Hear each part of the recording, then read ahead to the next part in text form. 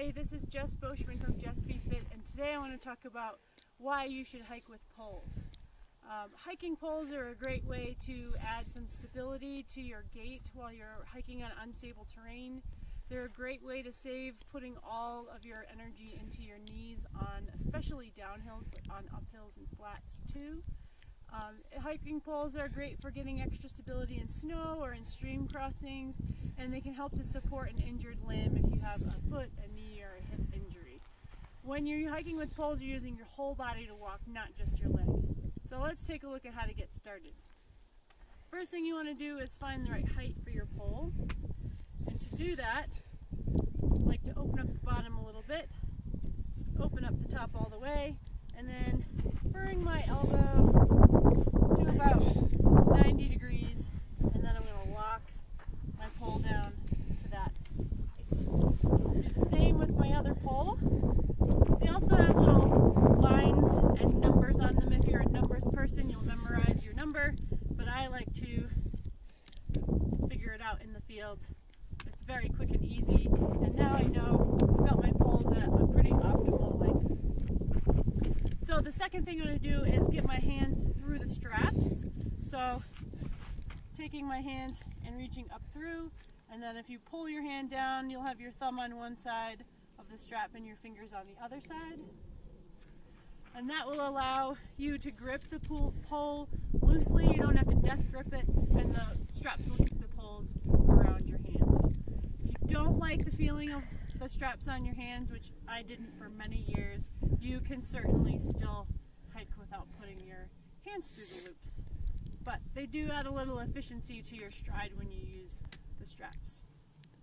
So the basic step when you're using a hiking pole is to take your opposite foot and your opposite hand and move them together. I also like to angle my poles back slightly so that I can really push with my arm, and then I can reach forward with my other arm as I step forward. So I'm going to take a little walk and show you how it's done.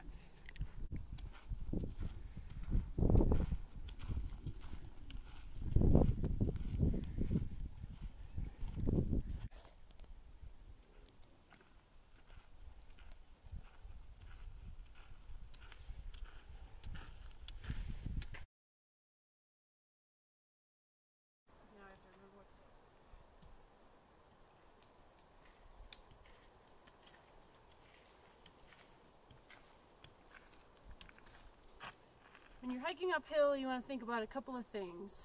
First, you want to make sure that your poles are at the right height. So when I'm facing uphill, my elbows are roughly at a 90-degree angle, which means if I had my poles set for walking on flat, I might need to adjust the angle on my poles a little bit shorter in order to get that angle right. If you just have a short stretch of hill and you don't want to adjust your poles, you can keep it at the higher level and then just grip the pole below the handle and hike normally with that lower grip. So your elbow is at about 90 degrees. So I'm going to adjust these back to where I had them.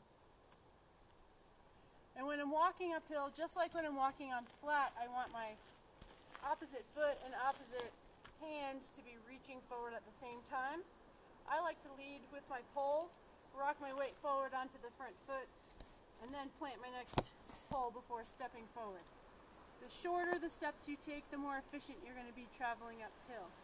And remember, you're going to run out of breath a lot quicker going uphill than walking on the flat. So reduce your speed, take your time, and find a steady pace that you can maintain so you're not stopping for breaks every 5 minutes and slowing down your travel.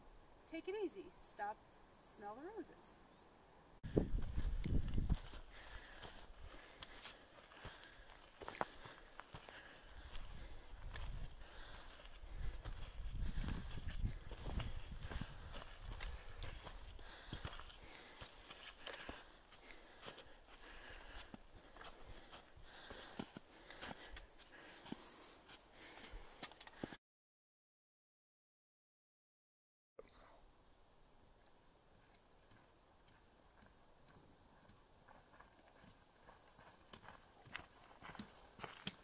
All right, it's time to talk about downhill travel. So when you're going downhill, you want your poles to be a bit longer than they were when you were going uphill, so you can still find that roughly 90-degree angle in your elbow. I find when I'm going downhill that I tend to reach forward quite a bit, so it's helpful to have long poles for those forward reaches, especially when the slopes get really steep. Same strategy for placing your opposite arm and your opposite foot forward so you stay balanced at all times. And often when I'm going downhill, I like to plant both poles and then step through to make traveling a little bit easier. Using poles on the downhill is a great way to save your knees so you're not slamming your feet into the ground the whole way down. You can offload some of your energy onto your upper body and absorb some of that impact.